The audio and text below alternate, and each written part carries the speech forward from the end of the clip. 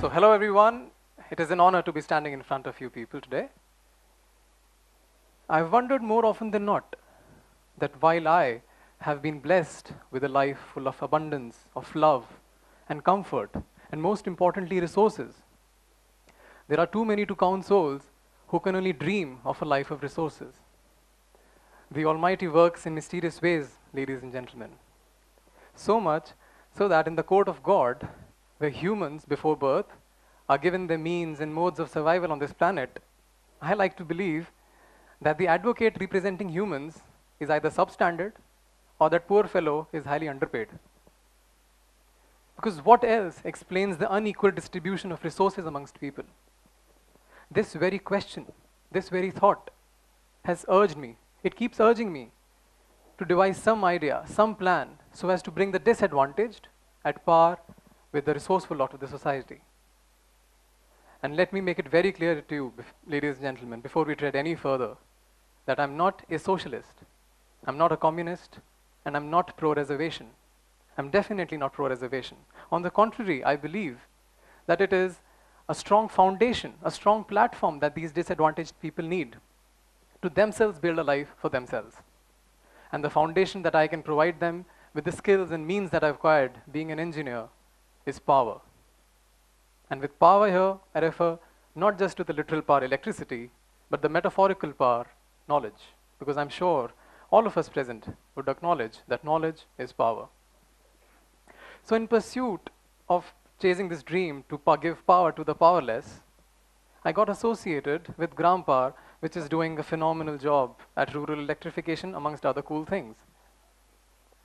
Let me give you a brief overview of what we actually do at Gram Power. So we find the most remotest and the most exotic of villages which are yet unelectrified in our country. We visit these villages, we spend a good chunk of our time doing community mobilization, engaging with the community, raising awareness, and most importantly, convincing them to take up our systems. And not to forget, numerous instances of braving lashing rains, risking flowing into, can you turn on the slideshow please? Risking flowing into ferocious rivers, that's me trying to save myself from the ferocious river, and visiting villages which are infamous for cases of kidnapping.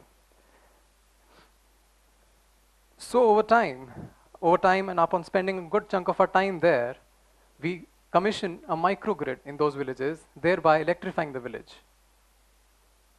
Does that ring a bell to anyone? Some movie that you saw some 10 years back where an NRI decides to come back to our country. Oh, very learned people, good job.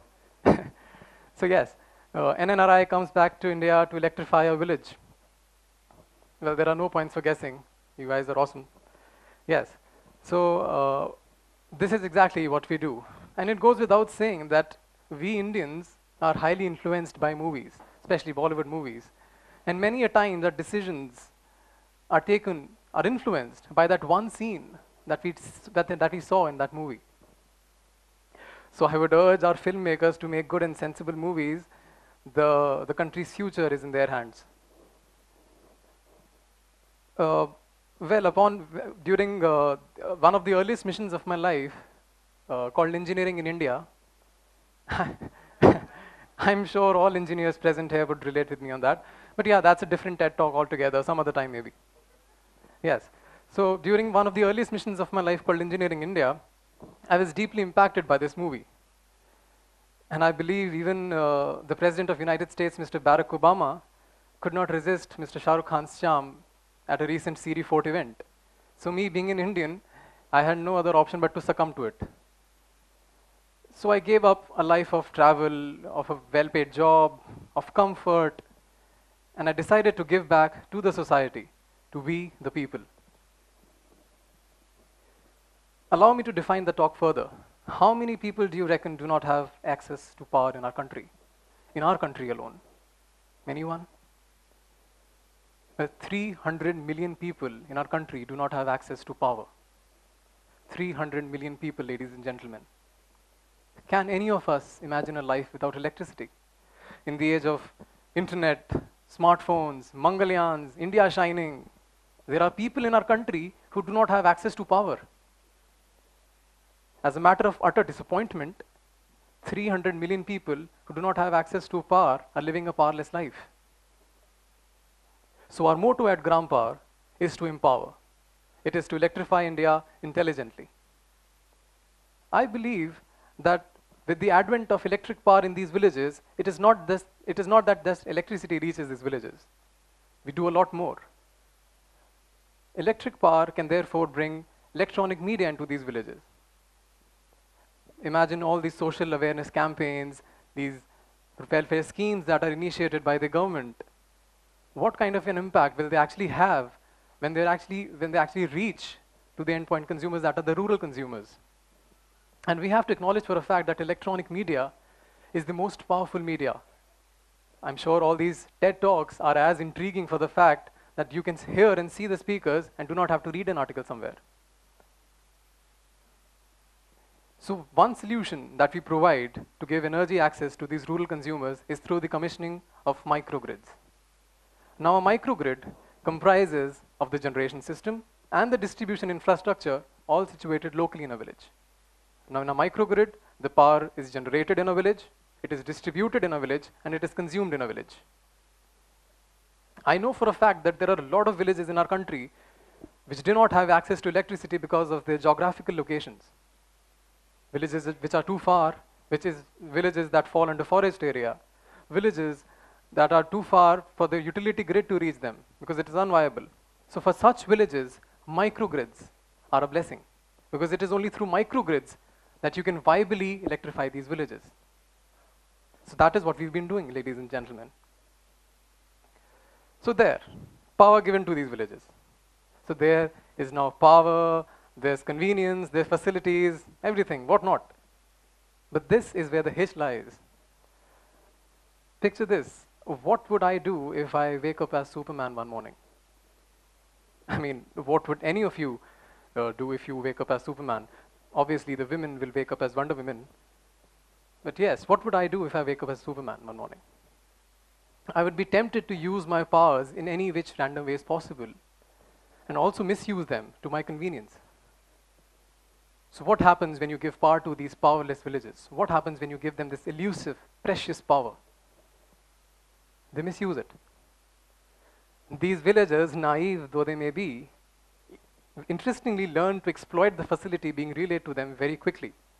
As we like to call them at Gram Power, electrifying these villagers brings the Teslas in these villagers to life. You can call them Einsteins, you can call them anything you want, as long as you know that what I mean by Teslas is that they're stealing power. They start stealing power. So what is the solution that we provide? So the solution that we provide is a smart meter and a theft detection system. Because we realized in the light of recent development in technology, the concept needed some revamping. So a smart meter, which is a smart prepaid meter actually. Now a smart prepaid meter works exactly the same way as a prepaid phone would. You get a recharge done, you use electricity. As simple as that.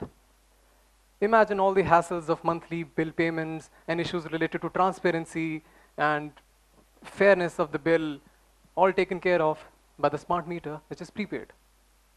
In addition to that, a smart meter not just is prepaid, it gives the consumers, the rural consumers that we're dealing with, it gives them a real-time, very simple but powerful information about their consumption. Suppose they start any bulb, they put on any appliance. This meter on the display right there, it tells them exactly how many hours they can run it for. Now suppose if they turn on an incandescent bulb, it will definitely give a shorter number of hours duration.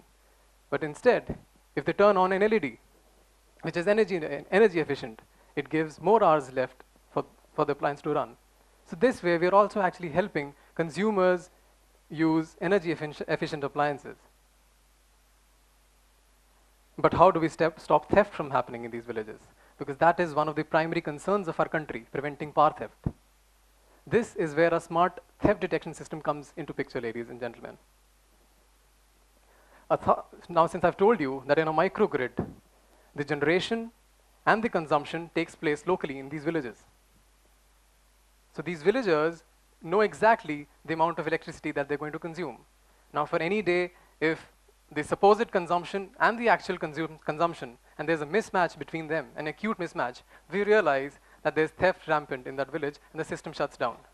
So we at Gram Power have been successfully able to create a dent on power theft, something that the state electric boards can take a cue from. But do you people think that only technology and technology alone can ensure the sustainability and scalability of any model? No. We've got to back it with the right social tools. Allow me to ask you a question. How many of us repair a broken road? How many of us repair any government property for that matter? Yes, we do pay taxes, but let us not foray into that domain tonight. That's another TED talk again. So yes, what do we do? Do we really take care of things that are not ours? The point I'm trying to make here is that we don't really take care of something that we don't love. A mother loves her child, that's why she takes care of her. A bouncer hits on Sachin Tendulkar's helmet and the entire country winces and prays for him because we love him. That is the kind of model that we want to replicate in these villages. Since these villages again are located remotely and locally in these villages, the people, the consumers think of the plant as their own. They take care of it as their own baby. They run the entire show. We just monitors, we just guide them, but it is entirely run by them. We appoint operators there which collect the monthly rentals and stuff. So yes, I mean, it is completely their show, thereby giving them access to real power. And apart from that, the other thing that we've done is we've transferred the systems to them on lease. After numerous community mobilization activities, we transfer the systems to them so that they take care of the plant themselves for a period of 5 years. And trust me, ladies and gentlemen, this has given us very good results. So I've talked about a lot of things. I've talked about smart meters. I've talked about a lot of things actually. But then, and I've also told you that we visited countless villages in our country which are yet unelectrified. And definitely there are lovely experiences associated with all those visits. But there's one that stands out, and I would like to share that with you. During one of these visits, I happened to be in the company of a very old man, an 83-year-old man actually. He was brutally honest enough to tell me that he did not trust me. He said, I don't trust you. I don't think electricity is ever going to come to my village because since birth, and he's an 83-year-old man, since birth I've been waiting for electricity to come to my village. And 4 generations have passed, but nothing has happened yet. He told me, I don't really believe that you'll be able to bring power to my village. That day I realized that these people living in the remotest parts of our country have lost faith in the system. Faith that electricity will ever come to their village. Faith that they will have access to the same resources as we privileged ones have. I've told you that how difficult it is to actually reach these villages and do the work there. But I'd like to rephrase that. So while I've told you that I've visited villages, we've braved lashing rains, we've risked drowning into rivers, but we've also seen women celebrate the first rain of the season. While we visited villages and we've almost risked getting kidnapped, we've also been blessed and loved by people like those 83-year-old men who probably is glued to a television set right now. So we've been blessed by those people as well. So I would like to urge you, I would like to say that it is time that we send a message to these people, that we think of them as our own. Message that we really care. A message that equal accessibility is something that they will also get very soon. Because sometimes doing something is not just important. Sometimes people need more.